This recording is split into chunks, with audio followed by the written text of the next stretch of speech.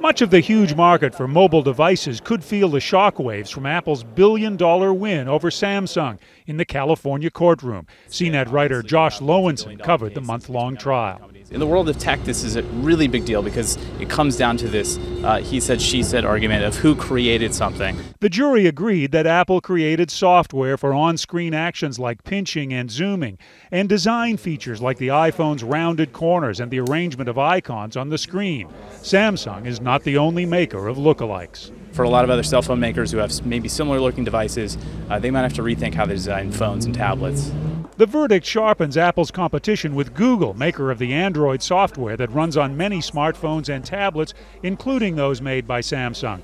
Android phones now outsell iPhones by 3 to 1. Apple said the verdict sends a loud and clear message that stealing isn't right. Samsung called the verdict a loss for the American consumer, which could bring potentially higher prices. The company says it will appeal, and for now at least, the affected products will remain on the shelves. And this isn't the only legal clash between Apple and Samsung.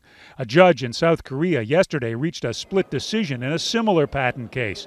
The two technology giants are battling in courtrooms around the world, as well as in stores. John Blackstone, CBS News, San Francisco.